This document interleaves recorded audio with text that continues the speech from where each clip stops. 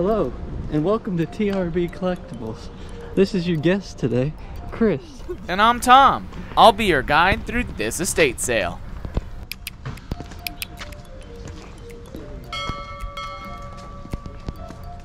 This was one of my first estate sales in San Diego. And Chris, this was one of his first estate sales ever, which made it even more fun as we went through this house.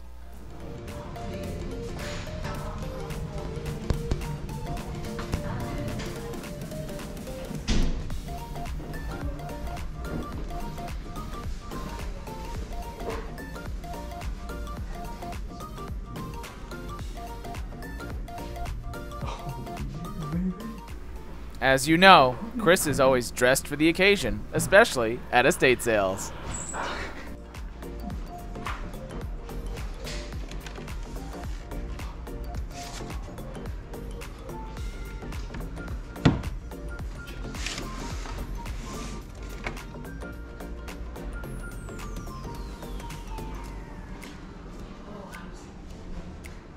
I think car culture on the West Coast is much stronger than it is on the East Coast. When I go to yard sales and estate sales and thrift stores, I find a lot more Hot Wheels cars and Matchbox cars on the West Coast than I do on the East Coast. When I came across this tub of brand new sealed, what looked like vintage Hot Wheels cars, I was taken aback. For $3 each, it wasn't too bad. It was store comparable pricing. I debated wanting to buy all of them, seeing if I could make a little profit, which I could have, but I did not know enough about it. But to whoever collected all these Hot Wheels cars, they knew what they were doing, and they enjoyed these cars. Can you make money from Hot Wheels and Matchbox? You sure can. You just need to know what you're looking for, as Chris just showed us.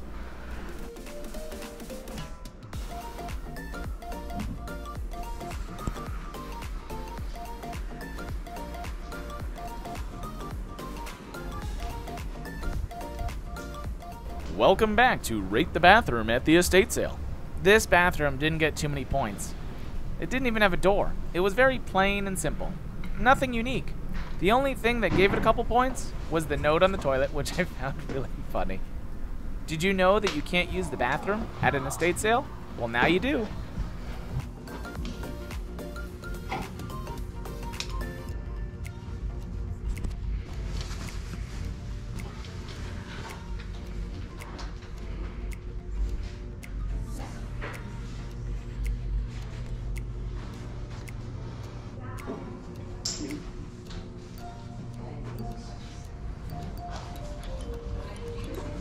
Are there ribbons in there or no? Mm-mm. Go ahead.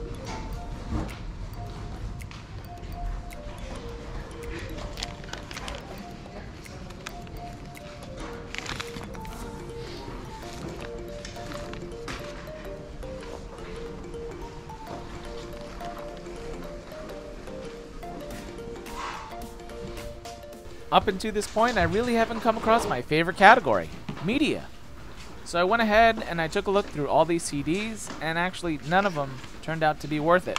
So I had to leave them behind.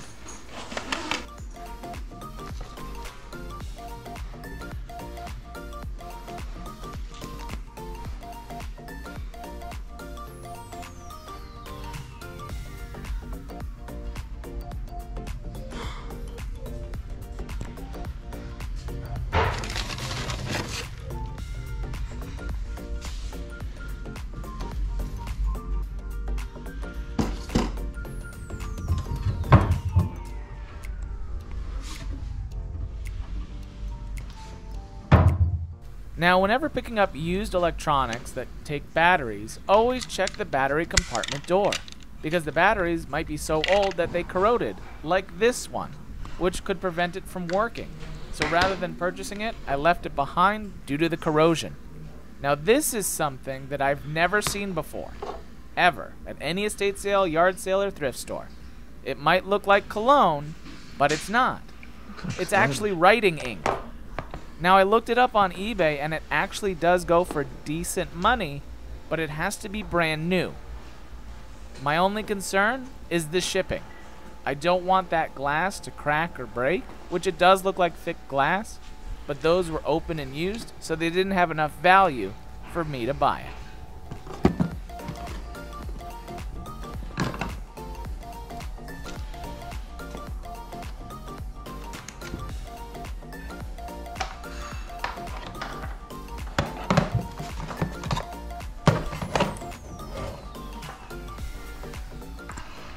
I think the highlight of this estate sale was the backyard. The view was amazing. The weather was incredible. The plants were well maintained. The pool was gorgeous, and it just drew you in, wanting you to jump in the pool. And there was so much space for outdoor activities, and the barbecue pit was huge. Enjoy the view.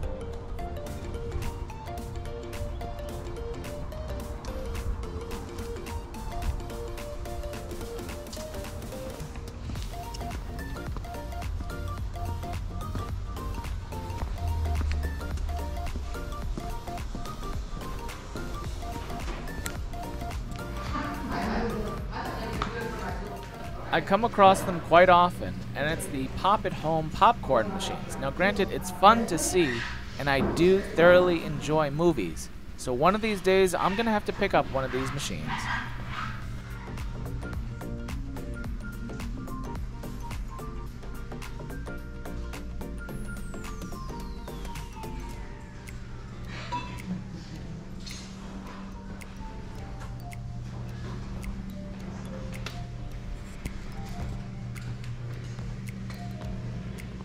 They had DVDs and Blu-rays that I spotted from across the room. I definitely needed to check these out.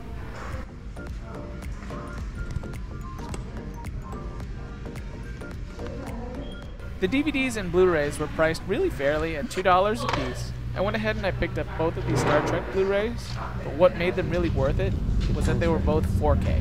The discs were clean, and I could make a very decent profit. The next items that I'm currently looking for in this bottom shelf, I'm going through their tennis rackets, because I've sold tennis rackets in the past. The tennis rackets are priced at $4 a piece, and I go ahead and I find one that I can easily sell for $40 to $45. But the way shipping now works for the USPS, anything over 30 inches, there's a cost on top of the shipping cost. If you check out my previous video, I do go over this in detail. I can easily sell this on Facebook Marketplace, but I'm probably going to stick it on eBay, take a little bit less of a profit, but still somebody's probably looking for this. Any work? That sounds good. Oh, yeah. 45?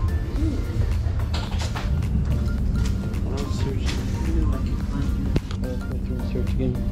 So, go here, and then go show more, and then scroll down, and then click sold. And you'll see that they're listed a lot. So somebody has it listed, but it's probably been listed for, you know, a little while. Yeah.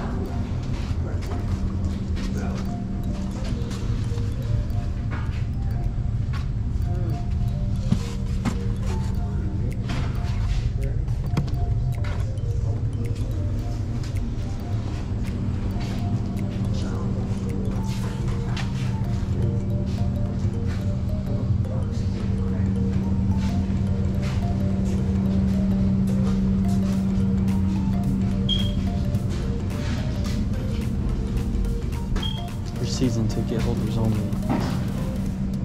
There's no code out there. That's okay.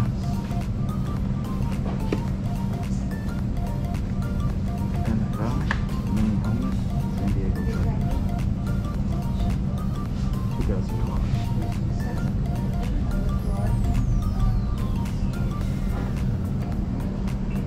Mini football helmet. Let's see what it's sold for.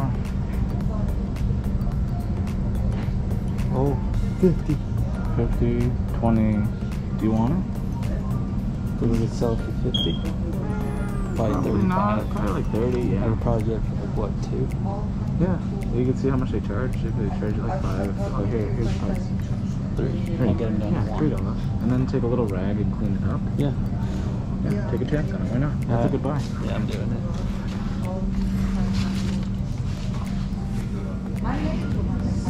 Hold it up.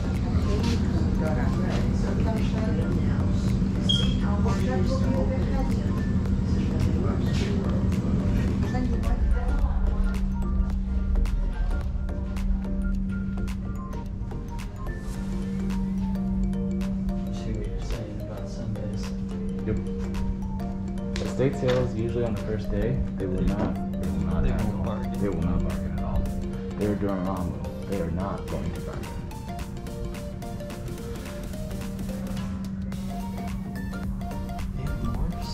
This is an old book series. Oh wait, it's sealed.